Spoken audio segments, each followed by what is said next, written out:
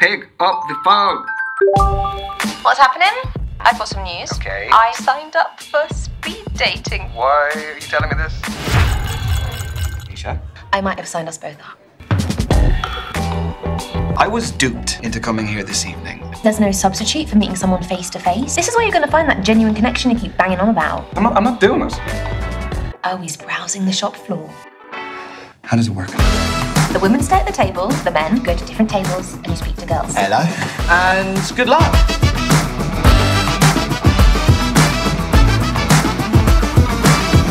I actually have an ambition to be famous. After a little tactical woman, we were ready to go to the club. Is that a satanic symbol? Soulmates. Fancy a test of strength? How about we do an arm wrestle? Yeah, right? No, I'm kidding. Get your arm on the table, lad. I can't help thinking about you. What I need is my own space to be able to work and focus. Hobbies? Just cleaning my workstation cat.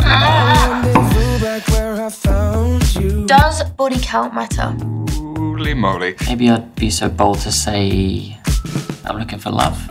I mean, I've dabbled in Satanism. And it's not about sacrificing babies. You sound like my mum. Well, that's not a good sign, is it? What are you saying about my mum? Time's up. Saved by the Bell. It feels good. Baby, we should do it. Is it against the rules for me to ask for your socials? Down to it. Truth or dare?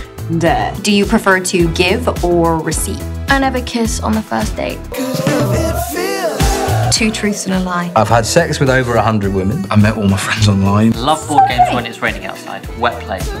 Excuse me? it feels. No one's really caught my eye, and I think it's just For men? for me. I doubt it. Are your standards a little bit high? No!